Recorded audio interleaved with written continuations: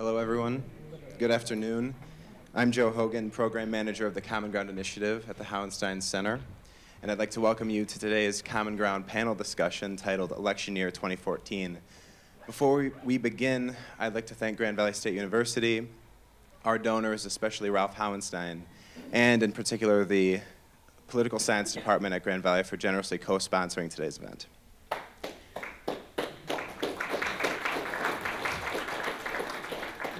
Today's panel discussion is part of the Hauenstein Center's Common Ground Initiative, which offers a balanced, comprehensive exploration and redefinition of what it means to be conservative and progressive today.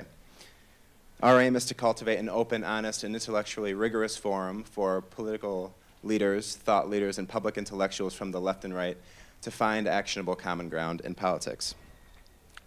Importantly, a major focus, as I said, of the Common Ground Initiative is on politics.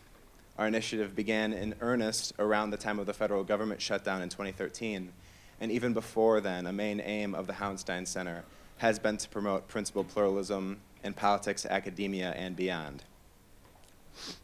So, to kick off this election year, we at the Hauenstein Center are pleased to host 5 political science professors from Grand Valley: Paul Cornish, Whitt Kilburn, Donald Zinman, Erika King, and Rodger Moiles, who will be discussing the coming November elections for state governor and the U.S. House and Senate.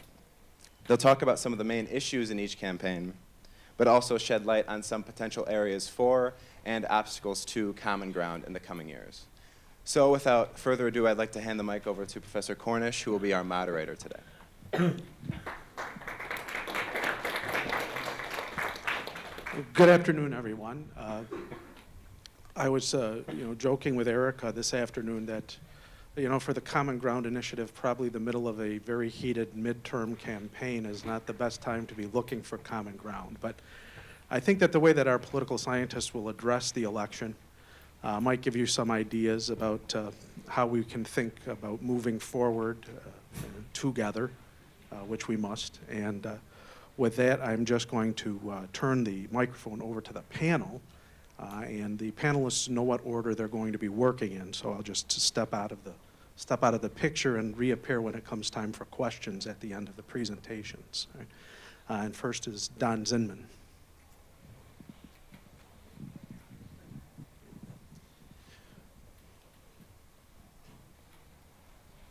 Well, good afternoon.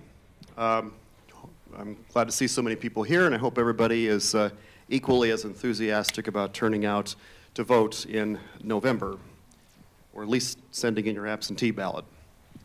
What I wanted to talk about in the time that I have is sort of the recurrent historical pattern that takes place in midterm elections. And when we talk about midterm elections, we are talking about non-presidential year elections, typically associated with congressional elections, which is mainly what I'm going to be talking about here today, but also gubernatorial elections, where you have, I think, 34 states with gubernatorial elections, and almost every state with their state legislature up for re-election, as well as various other statewide offices. And I think we all know that the voter turnout in these so-called midterm election years definitely is lower than the levels that we get in presidential election years. It's also relatively well known that the president's party almost always loses seats in Congress in a midterm election year. That is a fairly common recurrent historical pattern that actually goes back well into the 19th century. For the president's party to just not do as well as the opposition party, and the opposition party can typically expect to make gains in a midterm election year. Sometimes it's just a question of how big those gains are going to be. In particular, though, if we want to really unpack this, what we tend to see is that in the 6th year of the same party holding the presidency, there tends to be an especially pronounced decline in the president's party, an especially pronounced decline with the president's party in the elections. That is to say, the president's party can lose still more seats in the 6th year of an incumbent presidency, or after 6 years of the same party controlling the presidency, a phenomenon that a lot of political scientists call the 6th year itch. And there's a lot of reasons for this which have been studied at length by various political scientists as to why this takes place, why why are the midterm elections in the 6th year of a 2-term presidency so much worse for the president's party than perhaps the 2nd year of what will be a 2-term presidency. And I've taken data here going all the way back to Woodrow Wilson's presidency. That is to say, when we had popular election, starting with when we had popular election of U.S. senators. We could go back even farther than this if we wanted to and just look at House races. But the pattern is pretty persistent that you can see here, which is Woodrow Wilson lost quite a few seats in both chambers of Congress. Franklin Roosevelt and the Democrats, this was really the first time they suffered some pretty big election losses since Roosevelt's ascendancy to the White House. They lost 71 seats in the House in 1938. Jumping ahead here to 1974, Gerald Ford had just taken over from Richard Nixon after he was chased out of office due to Watergate. And Gerald Ford pardoned Mr. Nixon only 2 months before the congressional elections, which I've always thought was a relatively unwise decision politically, that maybe he should have waited until after the election to issue the pardon. In any case, the Republicans really took it on the chin that year in the congressional elections, and the Democrats padded their already very large majorities in the Congress. An interesting exception to this trend was in 1998, and most of you probably either weren't alive or paying attention to much politics in 1998. The country was thick in the middle of the Monica Lewinsky ordeal, of which I will not explain the details here today because this is a family event. But the country's reaction to the Republican pursuit of Mr. Clinton's peccadillos and Ken Starr's very aggressive investigation upon him was very negative. And the economy, some of you may not be able to remember this, the economy was doing amazingly well in 1998. I mean, just gangbusters. I had friends getting out of college with just multiple job offers, 6 figures. It was amazing. I went to graduate school. But in any case, there the Democrats defied history. And then in 2006, the pattern reemerged once again when George W. Bush and the Republicans lost control of both chambers. And oh, it flipped off. There we go. Okay, so why does this tend to happen? There's a lot of reasons for this. Number one, problems tend to build up over the course of a 2-term presidency. The problems build up and they build up and they build up.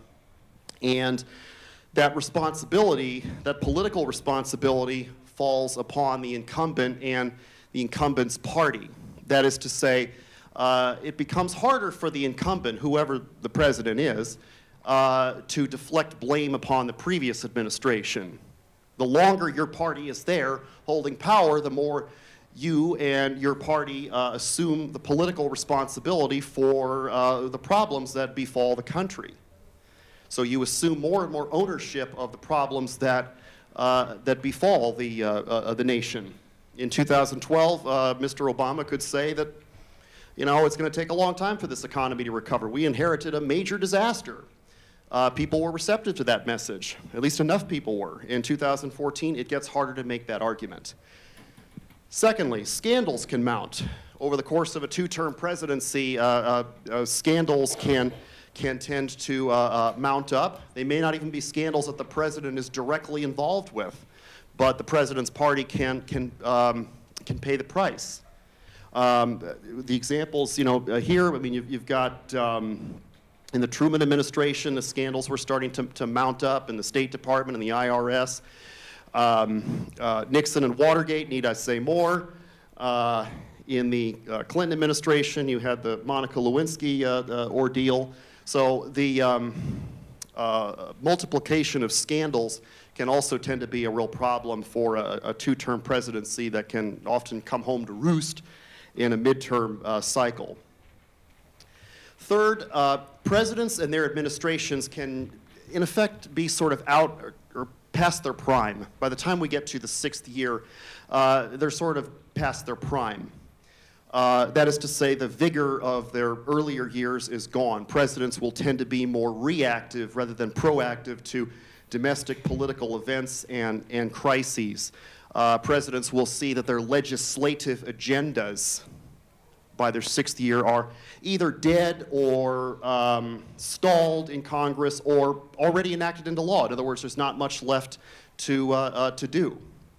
So a lot of that energy and vigor that presidents bring with them into office that may even last, shortly past their reelection is largely gone by the time we get to the 2nd term. And that can oftentimes be reflected, or consequence of that can be declining enthusiasm from the president's party and the voters that the president's party is depending upon. So you're going to see a lower level of enthusiasm from the voters who make up the political base of the president's party, and a much higher level of energy, enthusiasm, vigor, anger, whatever you want to call it, that will exist among the voters of the opposition party. The one caveat to this, though, one way that the 6-year itch can be overcome or mitigated such that at least the losses in Congress aren't so bad, is if the economy is doing extremely well. And 1998 certainly presents the best example of that, of just a roaring economy that was outperforming even the most optimistic person's expectations. When you have conditions on the ground like that, then that can certainly mitigate or reduce the losses that the president's party may be experiencing. Most people will agree the economy today is in better shape than it was 6 years ago or even 2 years ago, but people hardly feel as happy and confident and optimistic about the economy as they did in 1998. So with that, I'll turn it over to my fellow panelists and take your questions on the other side. Thank you.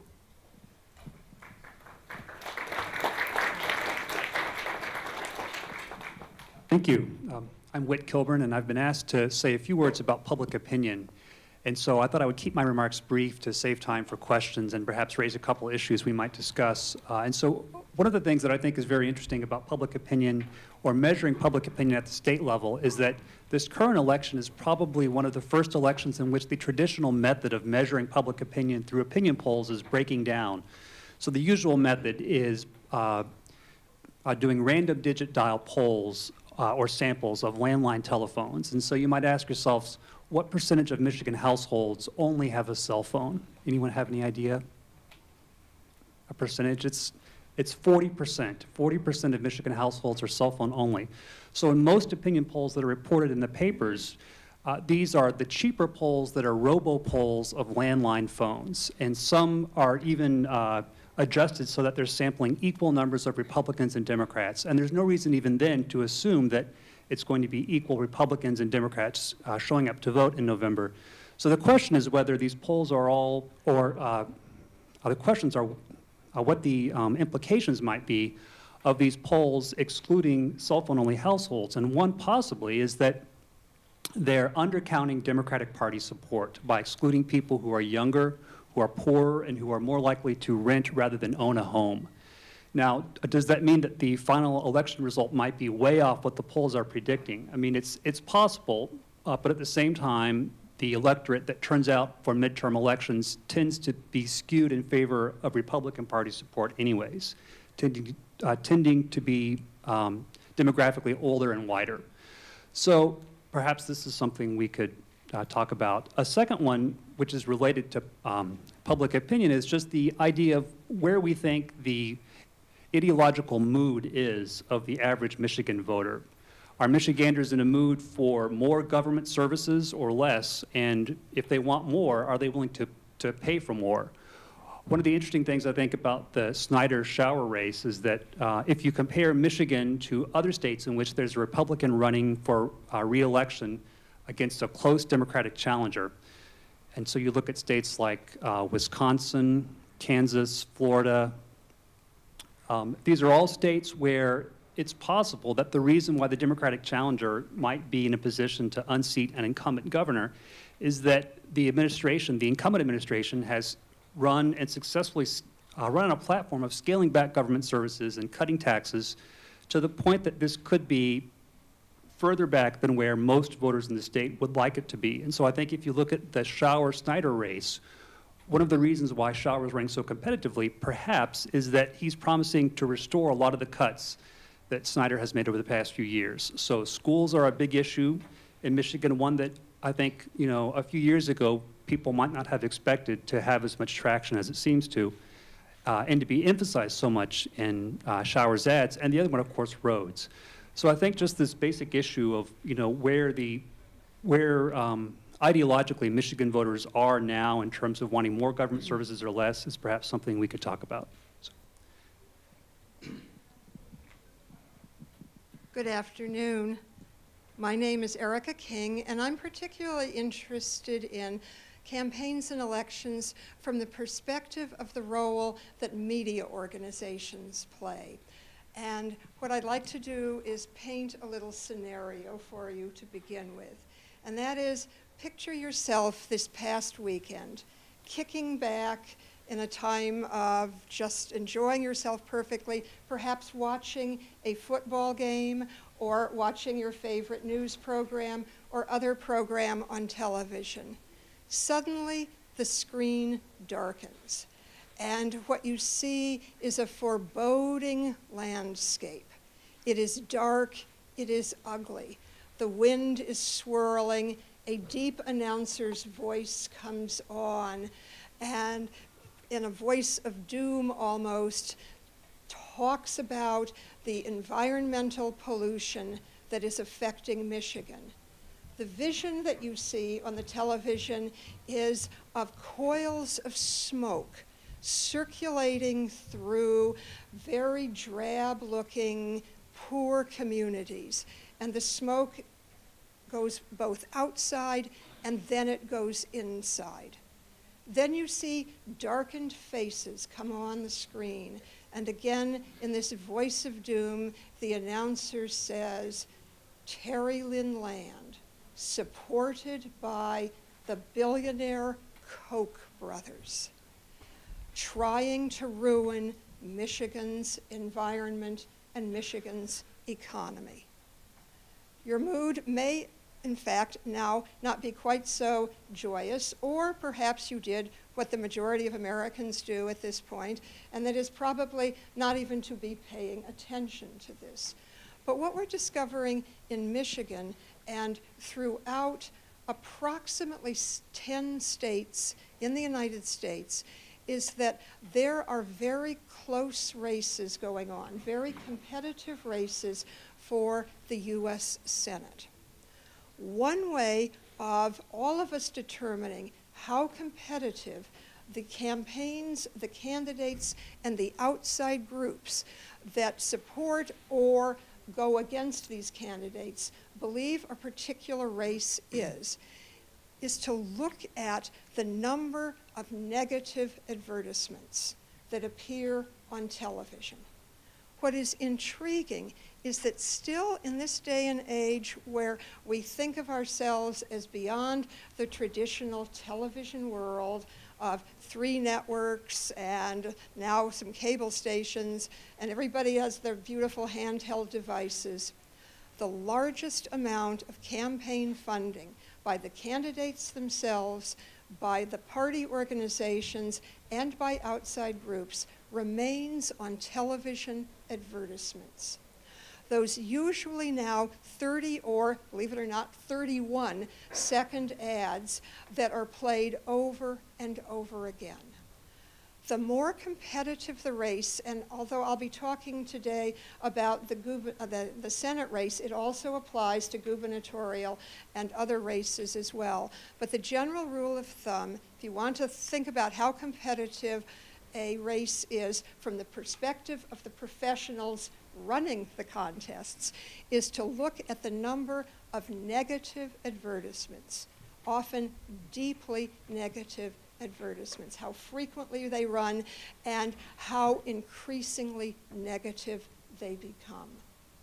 What will be of interest for me for the state of Michigan senatorial race is to see, in fact, just how frequent these ads become and how negative they become, because Michigan is one of the 10 states or so that the professionals have designated as a highly competitive race for the U.S. Senate.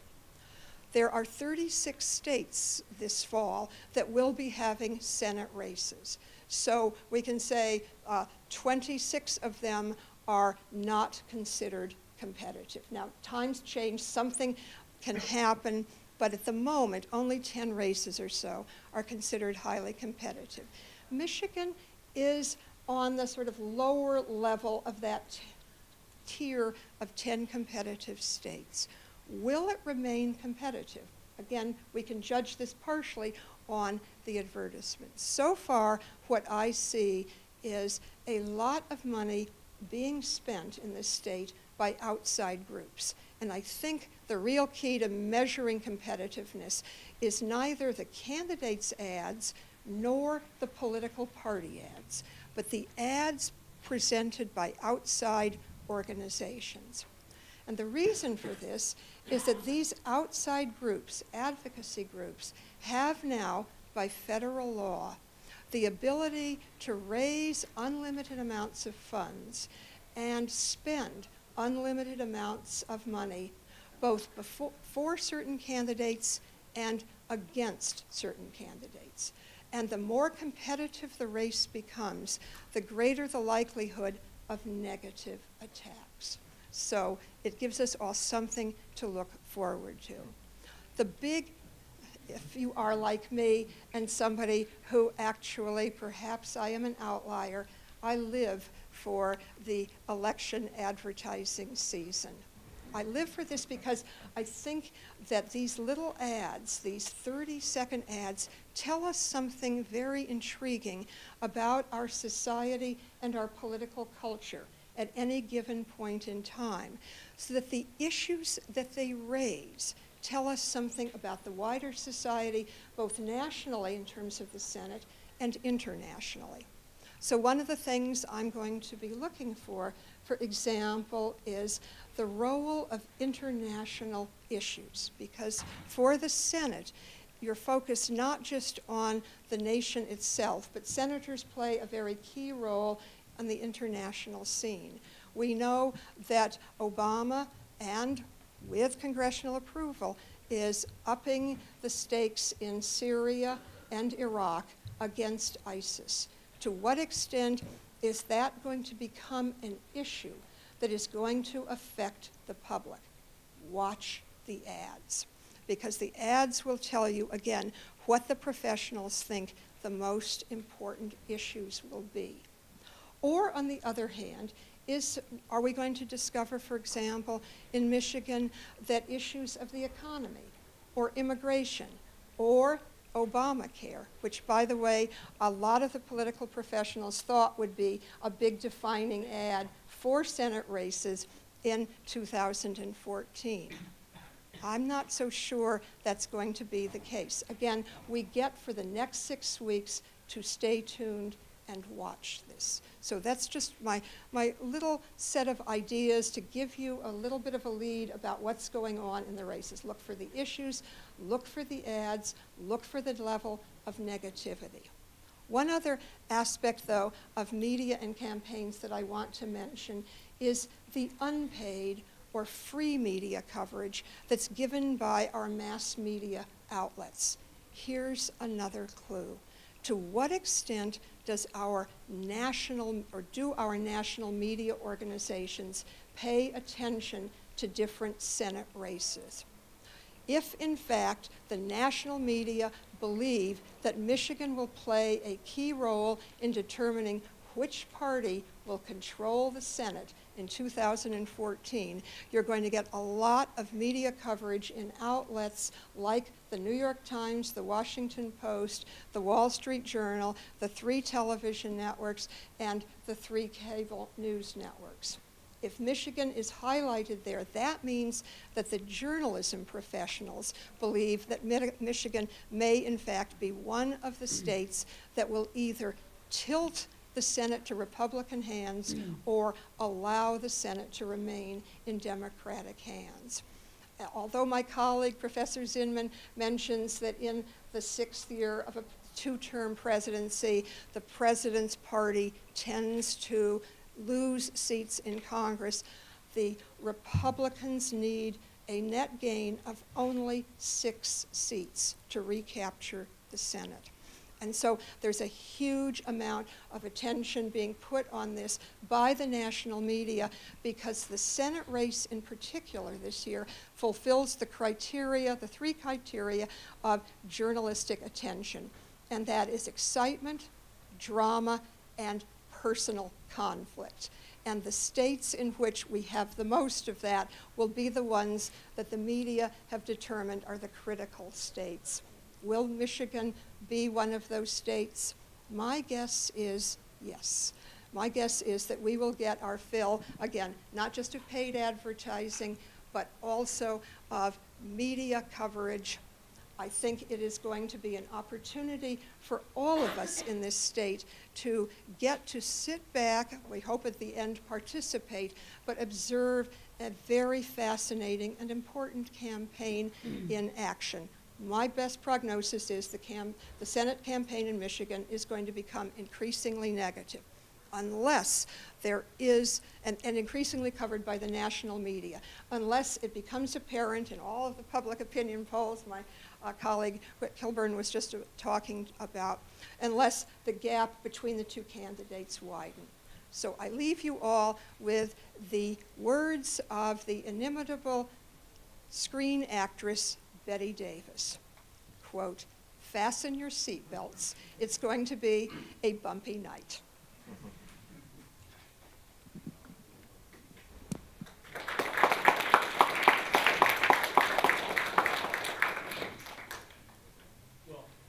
I'm Rodger Moiles, and I teach state politics here at Grand Valley. And so much of what my colleagues have been talking about really applies to this race, and sometimes very directly.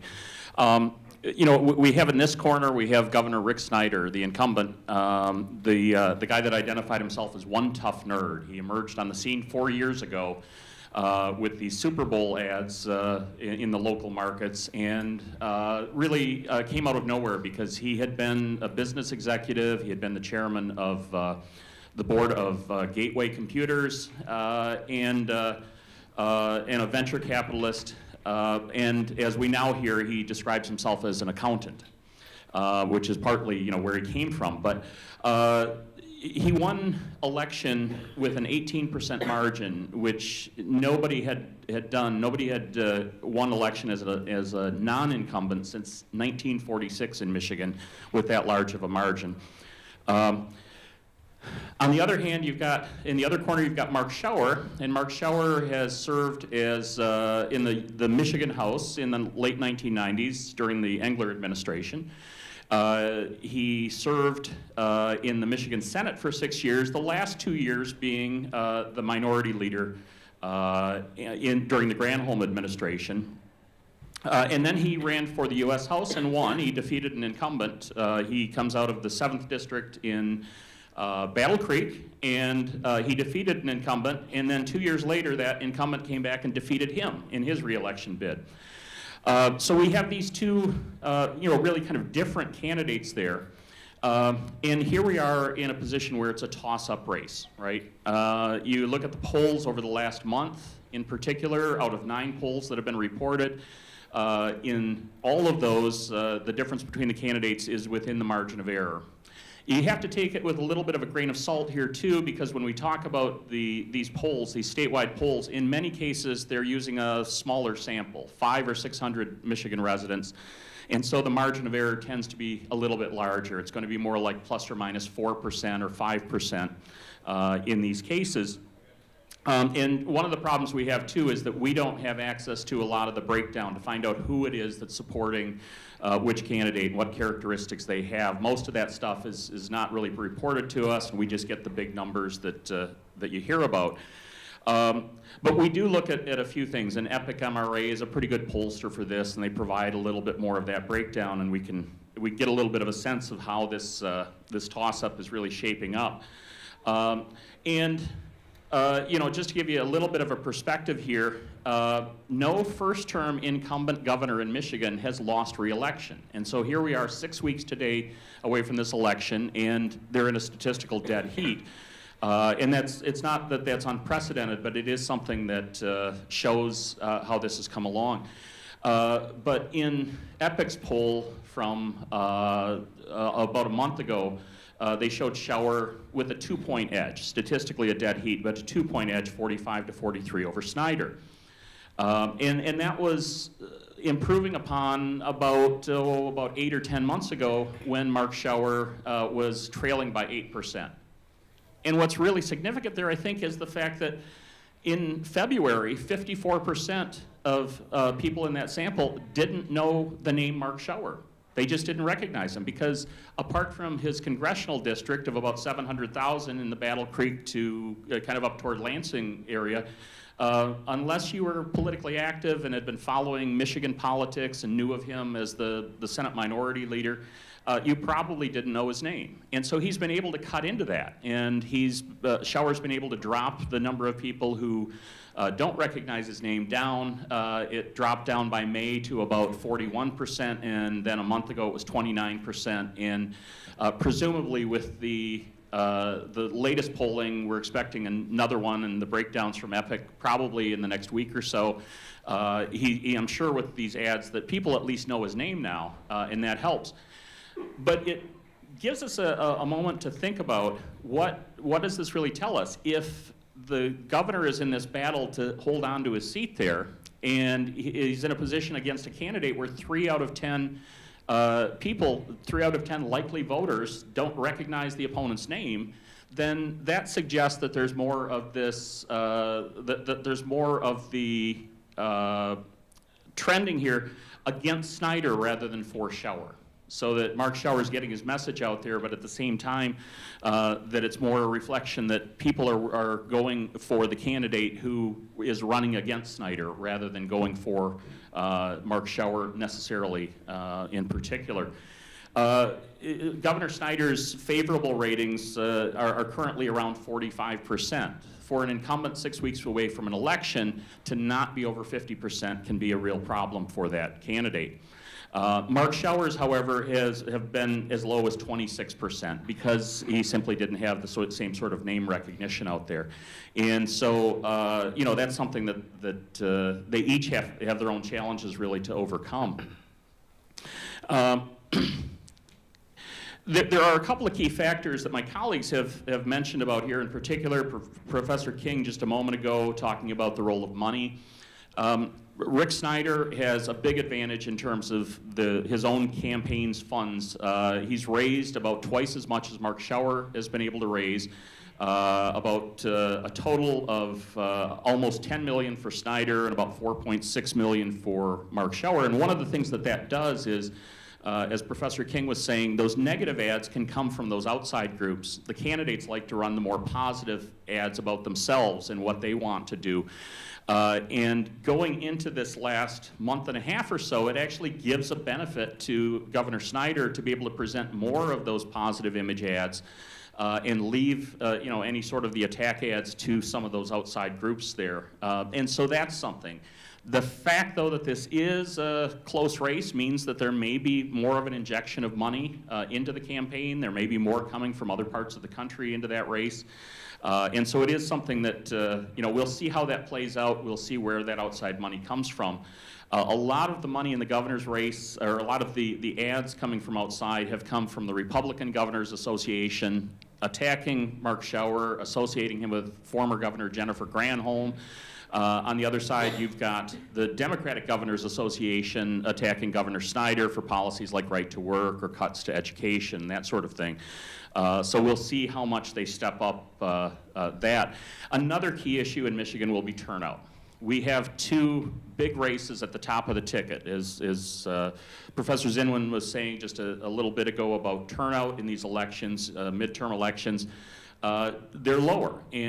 But you do have a governor's race, you have the Senate race, and so it should draw out voters.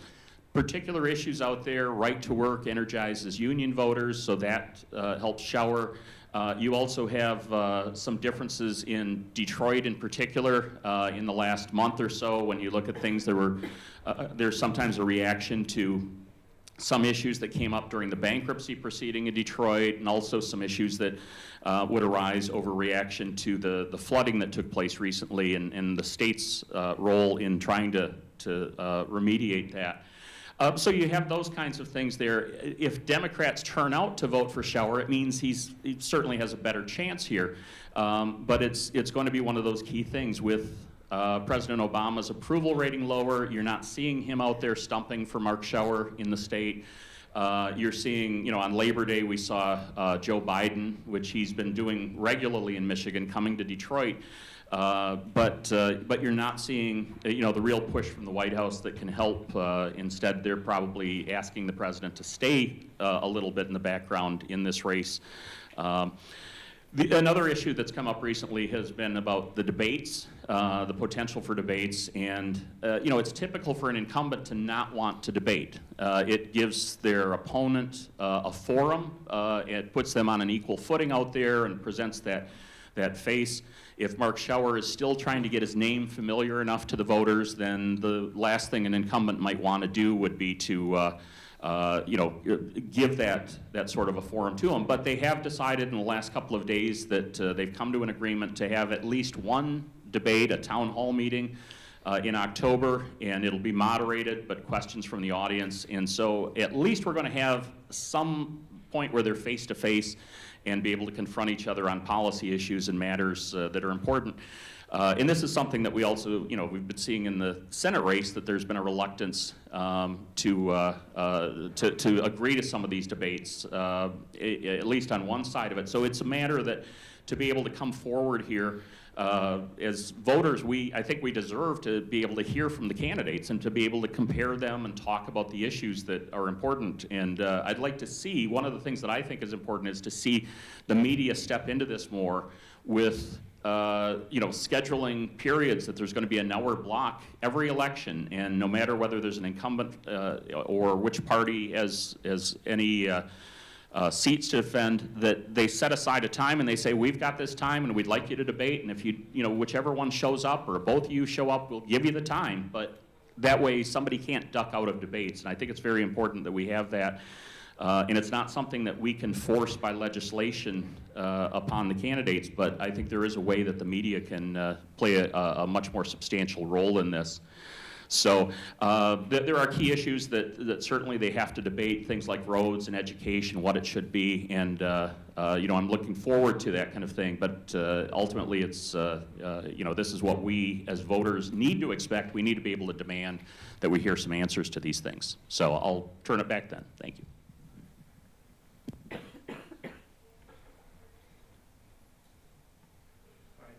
I will now take your questions and direct, you can direct them to whichever people on the panel you'd like, and I'll come by with the microphone so that you can speak into the microphone. So, does anyone have any questions?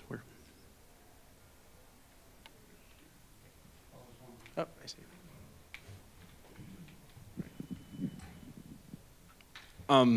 In the latest poll with the Terry Land race, it showed her 6 to 8 points behind in West Michigan.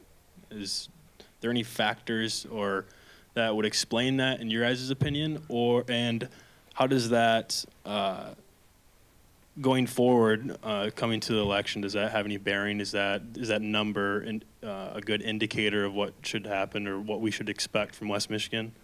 for in the election?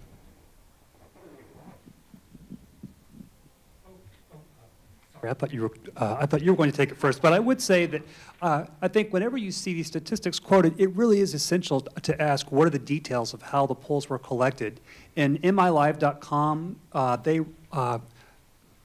not to pick on them, but they do run feature stories on polls that are taken that are robocall automated polls of landline-only phones, and sometimes there are polls that are sponsored by consultants or media groups where the sample is drawn to make the race look competitive, or the sample is drawn so that it motivates the work that the consultant is doing in attempting to figure out among competing groups of Republicans and Democrats, you know, who, which candidate they support. But which poll was this that you were? Mitchell Research and Communications. Yeah, I mean, just at first glance, to me, this seems like one of the polls that, without further details, is probably suspect. I would find it surprising that she would be running behind in West Michigan.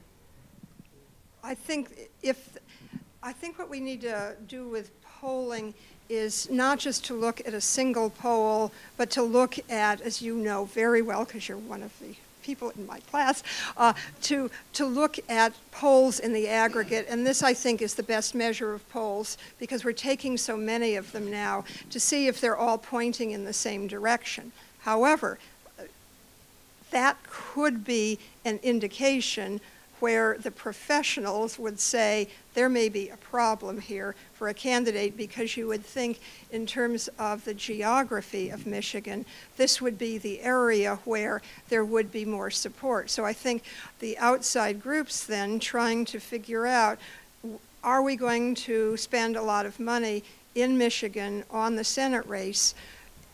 They might start looking at this kind of poll to say, is one candidate going to be lagging? And if so, it's not so competitive. We pull our money out of here and we go to a more competitive state. We've still got 6 weeks to go, but I think that's part of the constant updating of political data, political information that the professionals look for now at this point on a daily basis.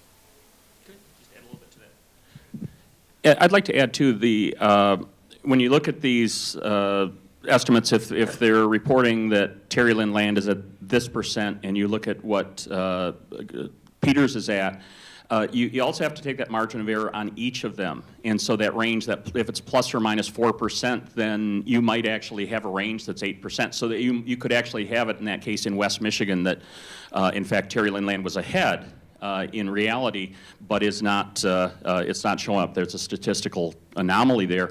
But still, even then, if it was tied in West Michigan, we'd still ask those questions. Why would it be only tied for Terry Land from this area? And it would raise that. But as a statistical matter, you really have to look plus or minus 4% on each of theirs, which really makes it maybe an 8% range. Or if it's a 5% plus or minus, it's going to be 10%. And that doesn't tell us a whole lot then, does it? So that's part of the problem of polls.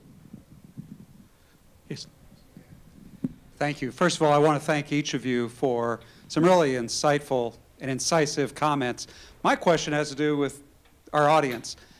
How engaged do you think students are this particular election? How does their engagement compare to other midterm elections where students have had the opportunity to vote? And what do you do to increase engagement?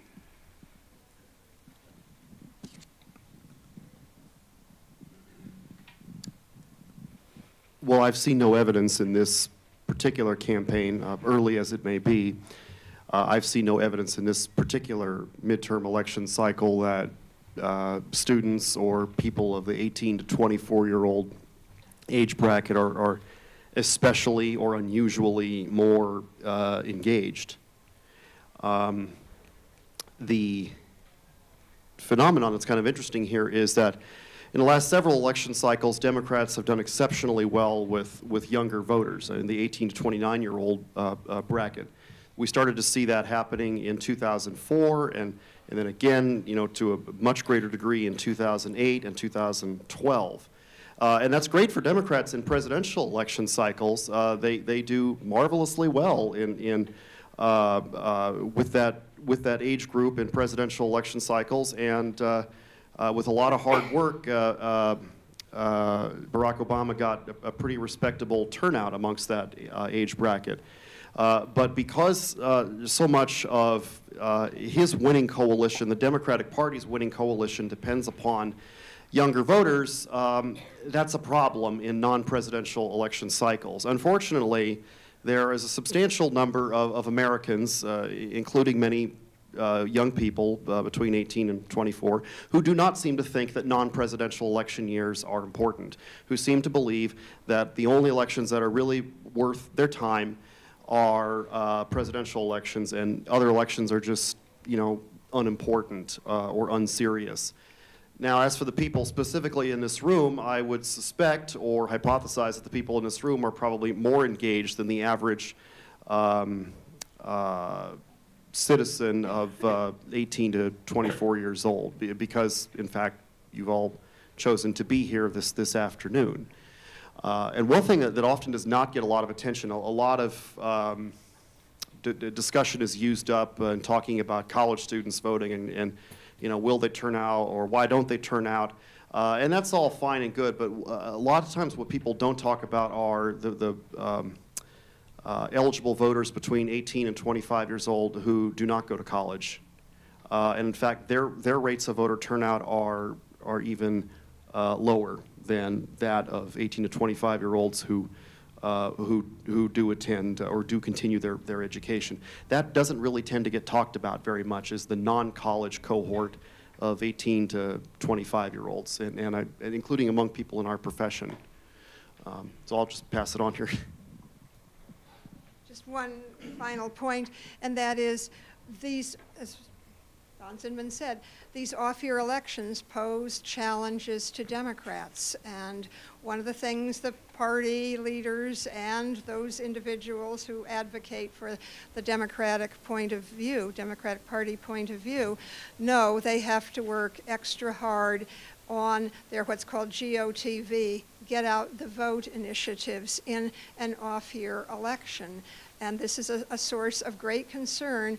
What is interesting and will be interesting to observe is the extent to which in Michigan and in other states the very high-tech campaigning techniques that are now being used with getting voter lists, and not just lists of voters who are registered, but lists that contain extremely detailed information about each individual. And believe me, every individual has these kinds of pieces of information available about them, where the people who are the candidates themselves or their staffs and the political party operatives and the outside groups are all trying to figure out what is that secret, or maybe they hope not quite so secret, or secret just to them, way of targeting specific voters that will induce their supporters to come to the polls.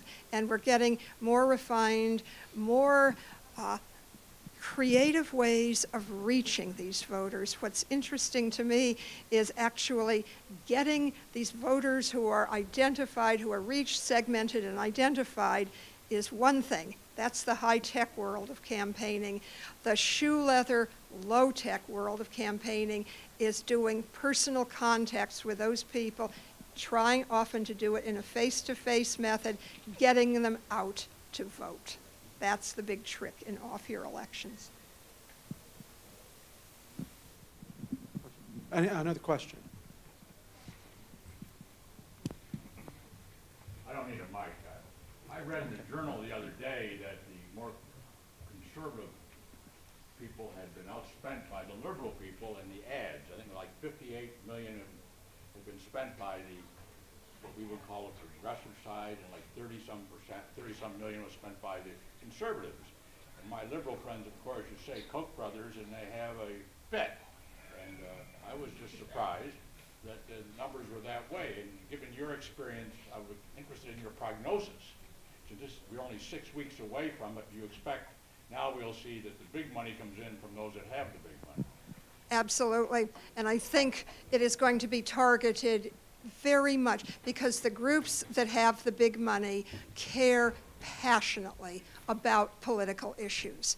What's very interesting is for a political party, you're thinking about a coalition, you're thinking about multiple issues, you're thinking about the coalition it takes for your party to win. Outside advocacy organizations are thinking about their particular issues, and that's what they care about. And they have the highly paid, highly competent professionals, just as the parties and campaign organizations do, to be able to say which are the candidates in the campaigns that we should target, how is our money best going to be spent. And as I say, I don't think we've begun to see the big money being unleashed yet.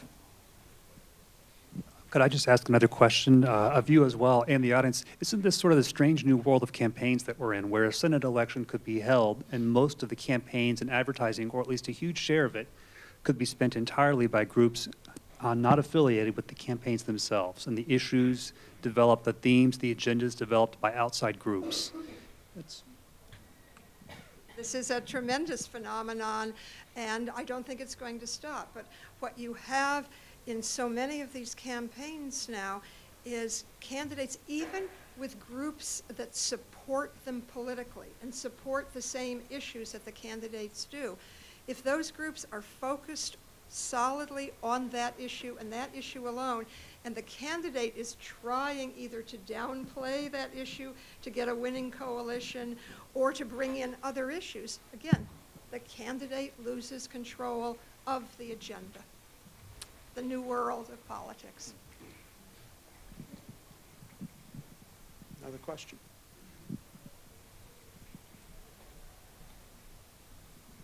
I think Ted has a question. Ted? I don't need a mic either. What is something that has surprised you guys in the gubernatorial race or the Senate race?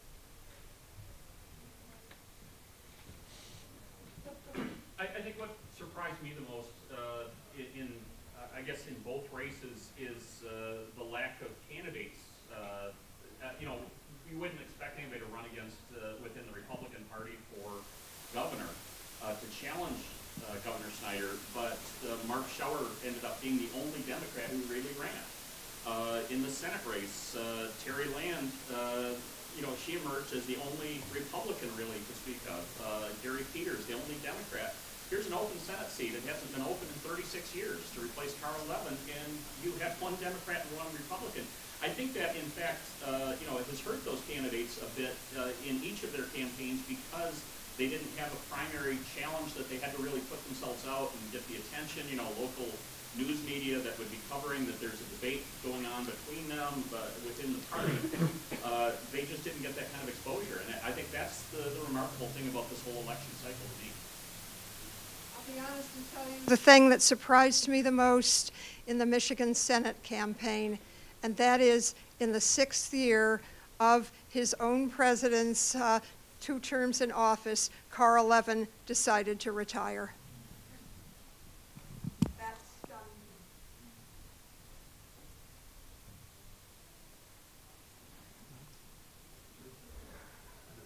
Another question? Oh, you want? Oh, she was wondering if you wanted to comment too. I don't have to. We can go on for another question. A couple moments ago, a question ago, you kind of came fairly close to, you know, the whole campaign financing, and I guess it would be the Citizens United. What do you see as the next likely things happening there over the next, 3 or 4 or 5 years?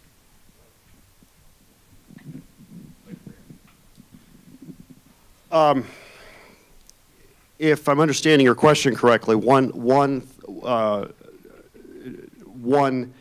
issue to watch is of course the precedent that's been set by Citizens United is, you know, an overall weakening of the federal government's ability to regulate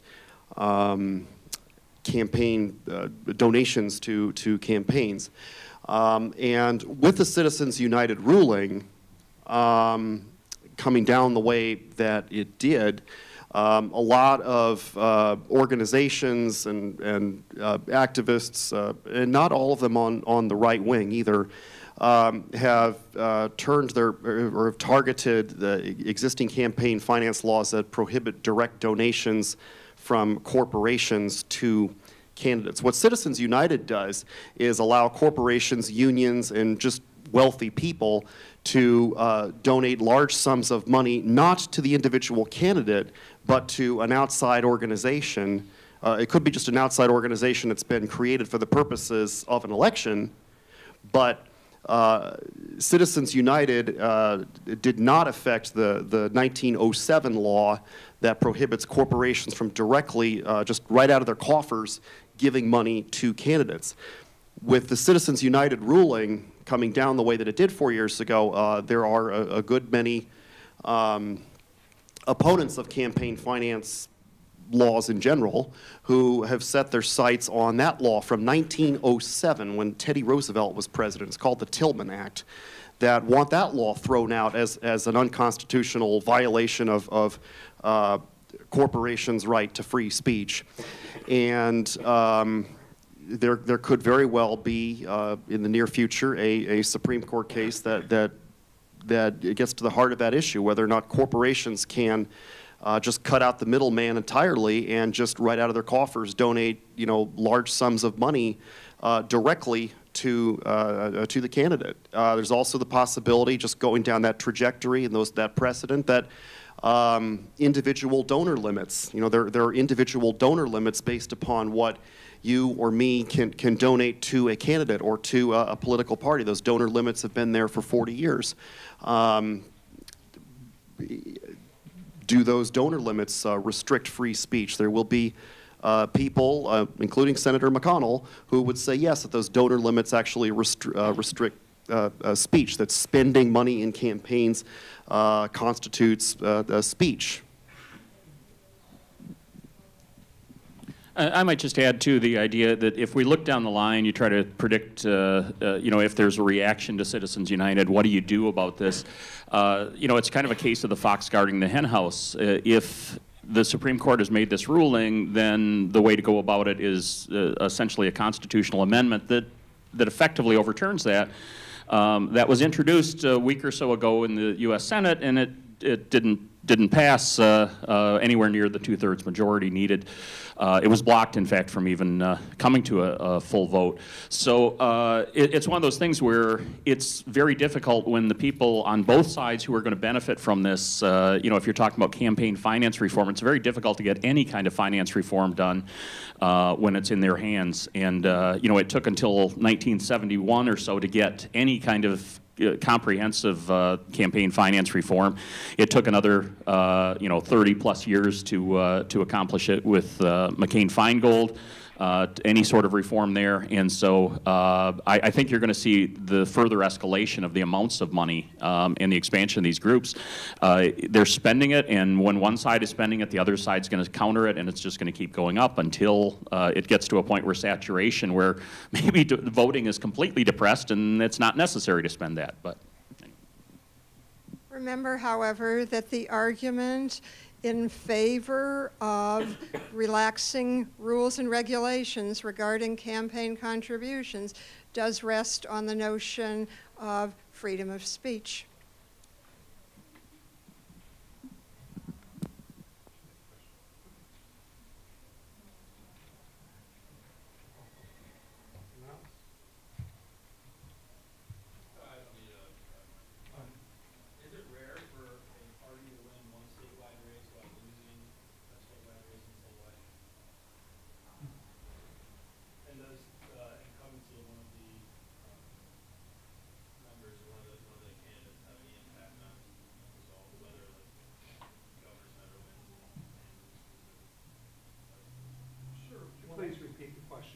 So I guess the question was, is it, if I can summarize and tell me if this is correct, the question was, is it rare generally for a party to win one statewide office and lose another?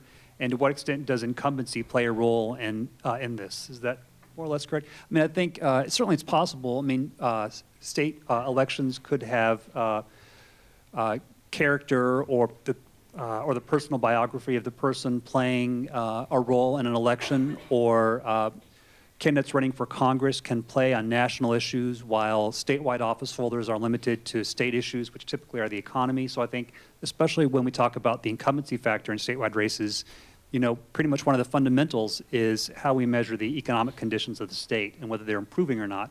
And this does, I think, get to some of the interesting things that have been discussed here, which is that, you know, even in Snyder's ad about how, I forget his famous line about how things could be improving, but you're not feeling it yet. Isn't that it, more or less?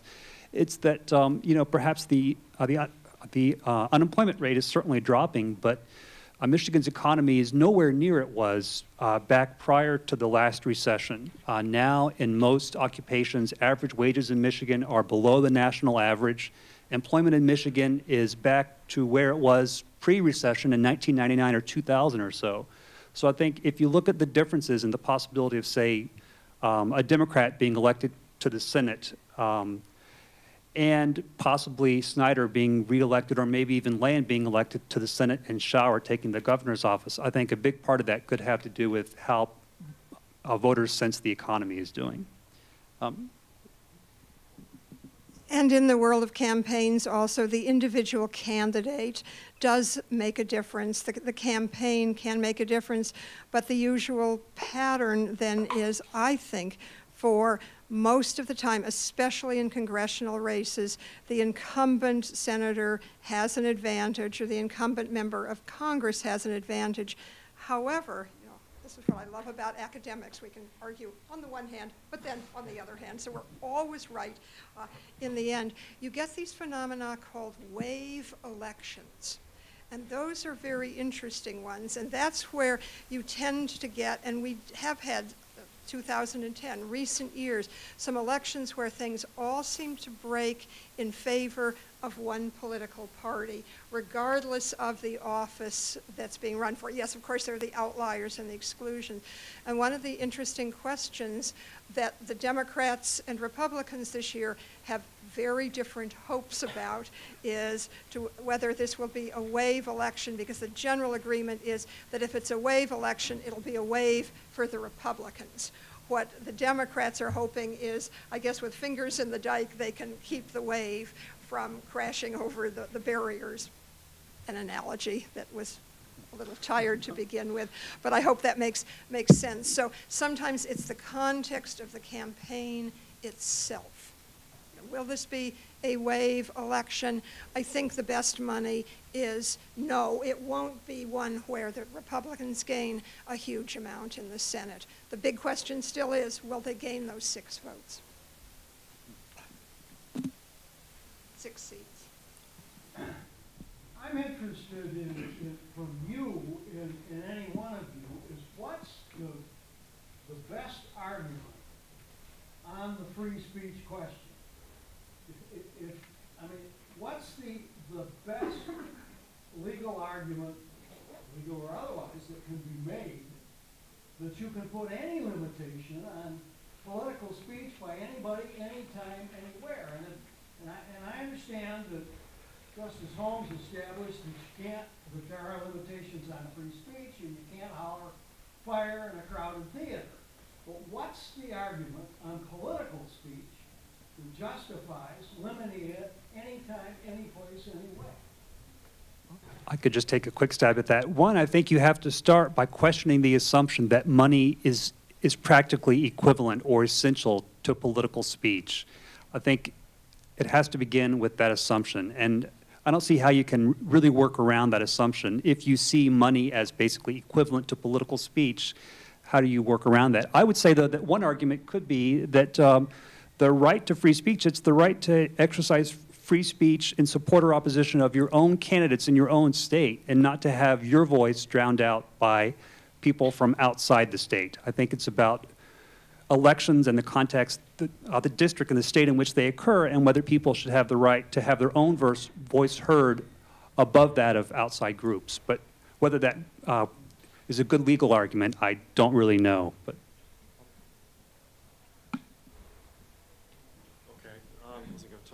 If spending money is speech, if spending money is speech, does then that just apply to the arena of political campaigns? Because then I should be able to, then I could say that spending money on any consumer good is therefore must be protected, and I can that the mere act of spending money constitutes freedom of speech. That it's a form of freedom of speech when I go to the pizza place and order a pepperoni pizza. If spending money constitutes a speech or making a political statement, then does that just apply to the context of political campaigns? And I'm not sure I know how I come down myself on that argument. But in the Buckley versus Vallejo decision from 1976, you know, the Supreme Court had suggested that spending money is speech and it can be understood as such, but that the federal government has a compelling interest in having reasonable donor limits upon the amount of money that individuals or organizations can inject into an election campaign. So the court back then didn't reject the argument that spending is speech, but the court did acknowledge that there is a reasonable place for government to regulate the amount of money that individuals could inject into a campaign. It's also the ruling that allowed individuals to spend unlimited amounts of their own money on their own campaign. Why can't we just say, if you have to spend money to make political speech, speech isn't free? It costs a lot of money to be heard. That is the general upshot of saying that political speech is for sale. Then it's not free speech. But the First Amendment doesn't guarantee us the right to equality of speech, or equal access to speech, or nor does the First Amendment guarantee us the right to be heard. There's the right to free speech, but there is not the right to be heard. We can't compel people to listen to us, nor is any other actor compelled to provide us with, literally a microphone or a platform upon which to make our speech. So, Rush Limbaugh has, syndication in I think every media market in this country. Rush Limbaugh has a heck of a lot of an ability to be heard because there's a lot of people who will listen to him and hang on every word that he says. But if you're an ordinary citizen, well, you got to start from the bottom and prove that you deserve to be heard. I'm not sure I like it, but that's the way it works. It's a strange understanding of equality that says that Rush Limbaugh and an ordinary, non-wealthy citizen have to be treated the same because that's the definition of equality. If your definition of equality is treatment as an equal, it's not necessarily same treatment, then that still is a strong understanding of equality that says you treat people differently in order to treat all people, to treat people with equal respect. Please summarize, because that's not being picked up by microphone. What? Okay. Yeah. Sorry, I don't want to start the debate here. I think it's an odd understanding of equality to say that we have to treat everybody the same when everybody is different. A better understanding of equality is to be treated as an equal. In other words, to be treated with equal respect. And if it's the case that treating everybody the same means that there's a vast inequality in the way people are treated as equals, then that's just inequality. It's not, I don't really think it can be legitimated on the grounds that if you have enough money, you should have this much liberty of speech, and if you don't have that much money, you shouldn't have that much liberty of speech.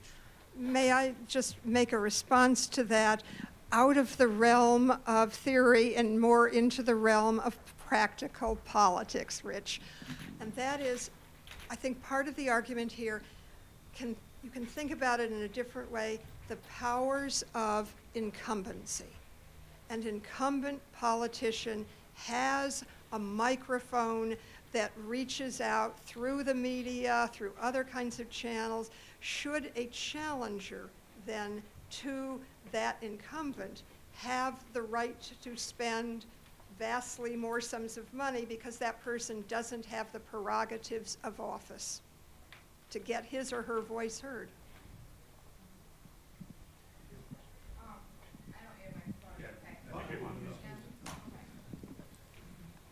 I think that incumbency and this huge percentage of re-election isn't something that's just universal. It's not necessarily that way in other places. So, you know, should that be part of the issue as well? I guess I'm having a hard time saying what I'm thinking, but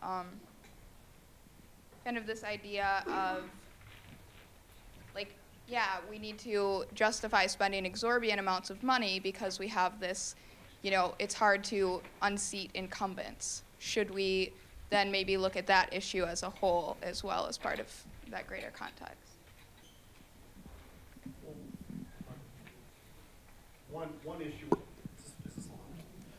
One issue we're not addressing then, if you're talking about the incumbency advantage, and I think you're implying that other parliamentary democracies, maybe this isn't such a phenomenon. Is that what you're suggesting, that there's not such an incumbency advantage in other countries? One thing we're not talking about here, big elephant in the room, gerrymandering. Gerrymandering. For goodness sake. You know, politicians themselves in the state legislatures, in most states anyway, have the ability to draw the congressional district, and it's he who has the gold makes the rules. It's the party that controls a legislative chamber. Surprise, they're going to draw up the districts for state legislature and for U.S. House of Representatives that benefit their party. And what you end up doing is you have very few congressional districts that are truly competitive, where it's really up for grabs, you know, swing districts. You end up with congressional districts that are cozy, safe for whatever Democrat or Republican gets elected to those districts. So what ends up happening is, you know, if a young man or a young woman gets elected to Congress from a gerrymandered congressional district that's meant to be a Democratic district or a Republican district, then that young man or woman probably has themselves a lifetime seat in Congress, barring, you know, a horrible scandal, and sometimes even then they still survive. Gerrymandering, the impact of that can't be understated. It has real consequences. And the other thing, too, is that when you have gerrymandering, you have these very ideologically extreme districts that are, you know, arch-conservative or arch-liberal, and you get what you produce. And then you end up with a Congress full of Alan Graysons and a Congress full of Louis Gohmerts, you know, people who are there to throw rhetorical bombs and you know, pound the table and give speeches and not much interested in actually passing legislation.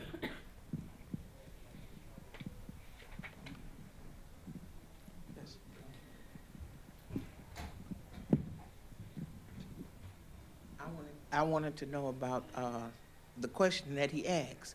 So everyone on the panel sees free speech and money connected.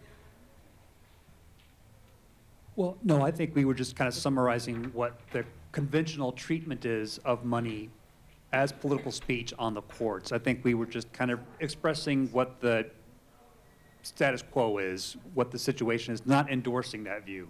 I mean, does that clear? Yeah, Patrice, but I didn't hear anything else. Well, did you, what, so you disagree? So, Patrice, you disagree with the... another view of it.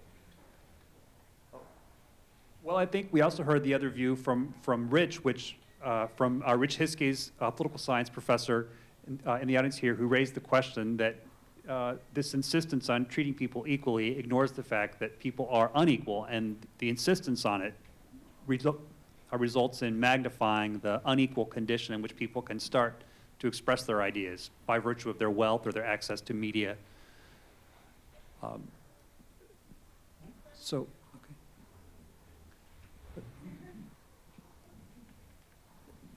What were Snyder's biggest shortcomings as a governor, and how is Schauer going to capitalize on that?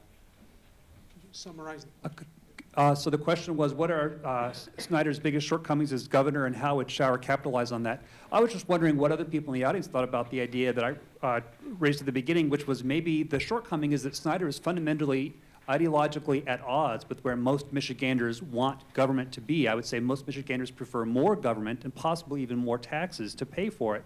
I think the evidence of that is that school bond referendum, school millages in support of school funding typically pass in the state, and even in Kent County, services for seniors for the library, those passed by wide margins in counties that were Romney wins.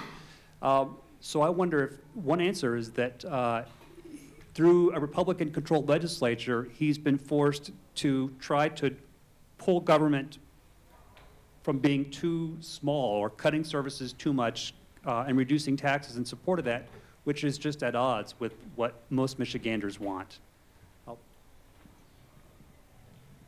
I think one of the issues that the governor is going to have to deal with in the next 6 weeks, I think one of the issues that will come up particularly in their town hall debate will be about the condition of the roads. The governor's been pushing for the last 3.5 years before he was elected, pushing for more state money for roads to basically leverage more federal money then coming in transportation dollars. And he's had strong Republican majorities in both the House and Senate and hasn't been able to get that done. So it's not for want of trying, but he hasn't been successful with his own majorities. That's not, if Schauer's elected, that's not going to happen either, unless, you know, there's some sudden wave here and Democrats win control or more seats in the state legislature. He's not going to particularly, you know, he's not going to do any better on that, I think. But that is something that I think the governor is holding some responsibility for, not being able to lead with that much of an advantage in his hand. I think there's also the issue of education. They're restructuring everything, but there are also issues about charter schools. That's a direction that they've been going in with authorizing more, and the evidence is at least questionable about the quality of the outcomes of those. So I think there's more scrutiny on those sorts of things. I think the biggest problem that the governor is really facing in this is the question about the tax disparity. You see what the governor did. When he ran for office, he talked about reforming the tax system, but he didn't really specify how. And that was a strategic decision they made, and it was a smart one. That he couldn't be pinned down on that at the time, but what it turned out to be was to strip away a lot of the corporate taxes and simplify it. I think it needed to be simplified, but at the same time then it was accompanied by a tax on pensions for Michigan residents. Michigan was one of the only states in the country that didn't tax those pensions, but it's something that makes him vulnerable then, and senior citizens, of course, are going to be very concerned about that. And I think that's something there. I wouldn't anticipate that Mark Schauer is going to try to repeal that, and I don't think he's going to be able to do that. But I think that is something that he's going to stand vulnerable on. Okay. We have a question over here, but we are reaching the end of our period. So I know Rodger might have to go to class. So yeah. So in the 4 years that Snyder has been in office, there have been a lot of social issues that have taken even national stage in Michigan. You know, access to women's health care, same-sex marriage has come up, and the courts have ruled on it. But you all haven't talked about social issues. You did mention that economic issues tend to rule the day in state elections. Do you see that social issues ever play a role in state elections? Do they not play as much of a role, you know, this year for some reason? We'll let the native Californian take that question first. That's me. You can tell by my California accent. In my state, growing up, I can remember a lot of statewide elections where social issues were extremely important, sometimes eclipsing economic issues. One memory that still sticks out with me quite a bit is Governor Pete Wilson, who was very good at pushing voters' buttons on hot-button, hot-blooded issues, you know, crime, welfare, and illegal immigration. You know, constantly, you know, brought up those issues, you know, to really push people's buttons.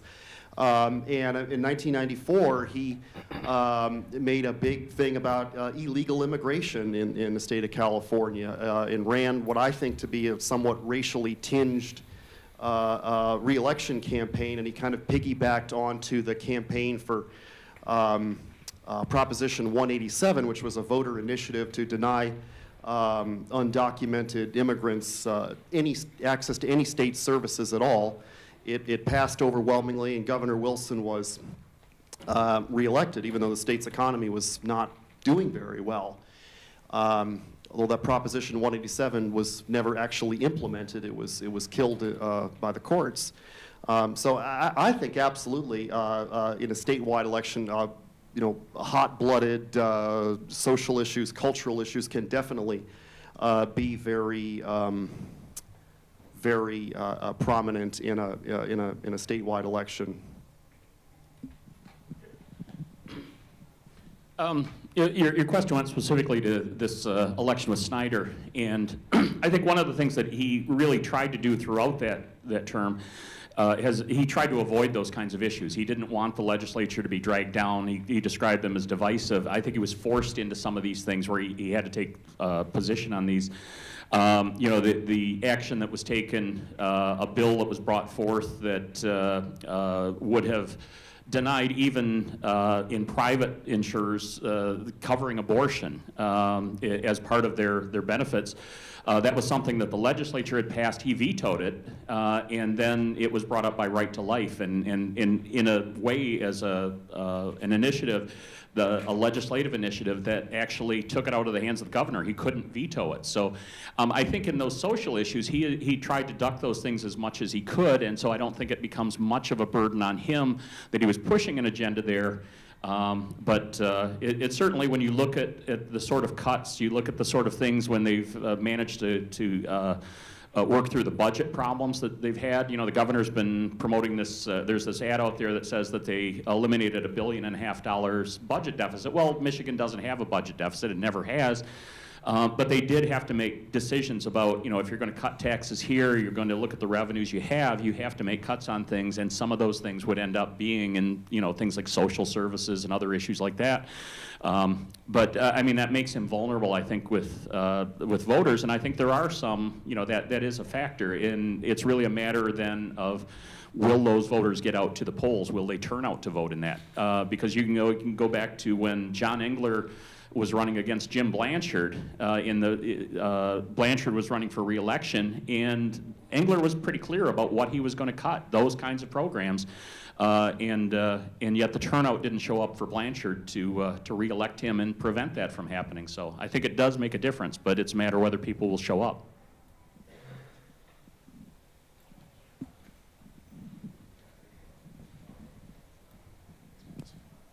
So it looks like class is coming up for everyone.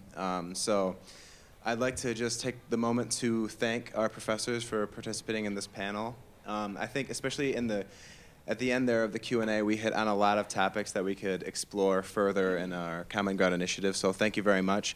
Before you leave, Tori and Chad have some evaluations for you. These are really valuable to us, so if you wouldn't mind just taking a moment to fill them out. And also, I'll just take this opportunity to thank Tori and Chad and everyone else at the Hauenstein Center, Gleaves, Kathy, and John for helping out with this event.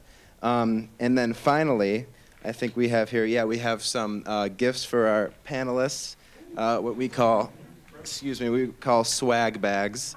So, yes, so please, thank you. Oh, very much, yeah. By the way, I have my pocket copy of the Constitution. Oh, perfect, perfect. And that concludes our event. Thank you very much for coming.